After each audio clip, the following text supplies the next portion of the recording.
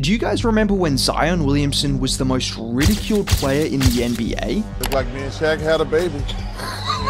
There isn't much of a relationship because Zion Williamson doesn't want to be there. This is a pattern of behavior with Zion that we are seeing again and again. And look, I was his teammate. I can describe him as a detached teammate. But y'all want to know the real?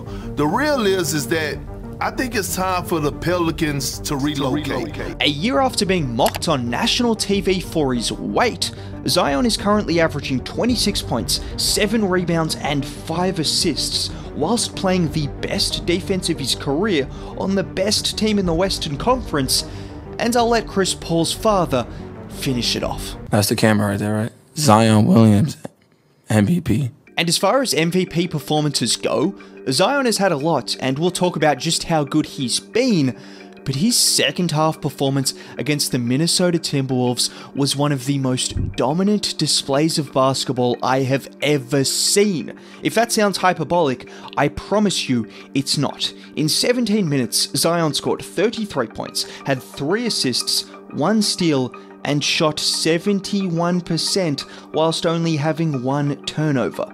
But it's the way he closed out the game, which was just unbelievable. With the Pelicans trailing by 5 and 2 minutes remaining, Zion reeled off 13 straight points. 13 straight on 5 of 5 shooting. It started with a 3-point shot.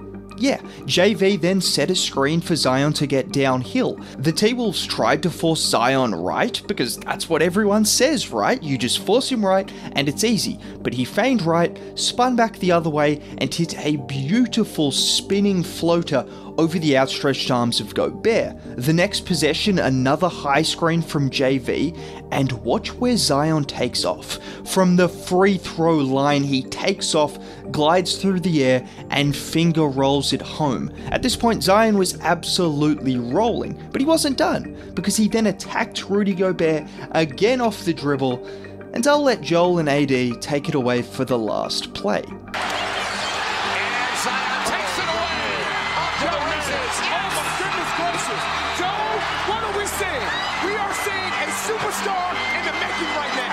Zion's performance was so good that it prompted this response from D'Angelo Russell.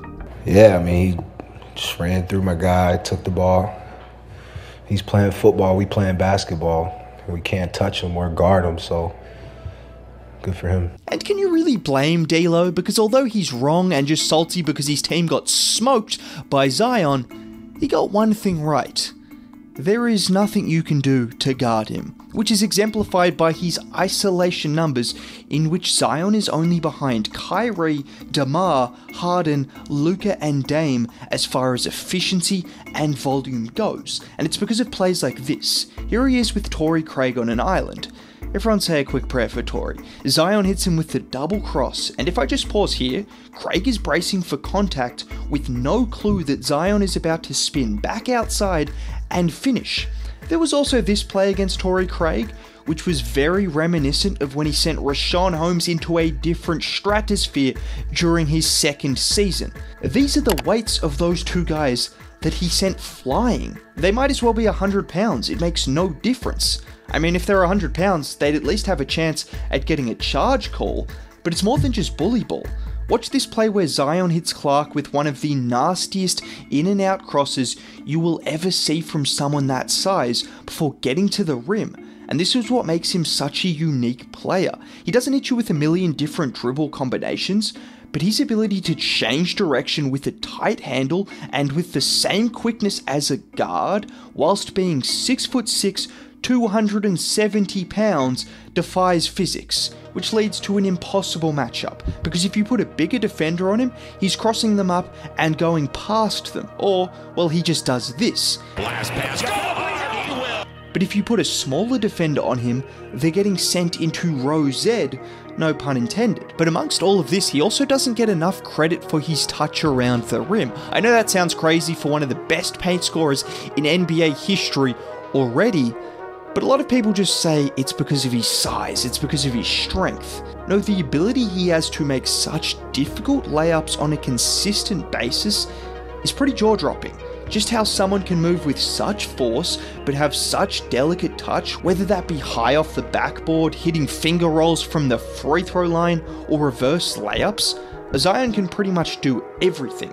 Just to put into perspective how dominant of a scorer he is, over the course of NBA history, 3 players have averaged at least 25 points per game whilst shooting 60% from the field in a season. Kevin McHale once, in which he finished 4th in MVP voting.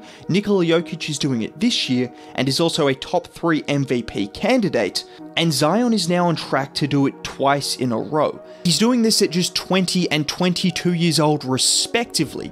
The word generational gets thrown around a little bit loosely nowadays, but Zion is the definition of a generational player, because it's probably a good time to mention that he's not just one of the 5 best scorers in the NBA, he's also a very good passer. Here he is casually running a big-to-big pick and roll with Jonas. Gordon and Jokic are both drawn to Zion, so he casually throws a perfect wraparound pass to JV for an easy bucket. Or how about on this play where he gets the ball in the corner, so the Raps immediately double, which Zion breezes out of. And let's just pause here.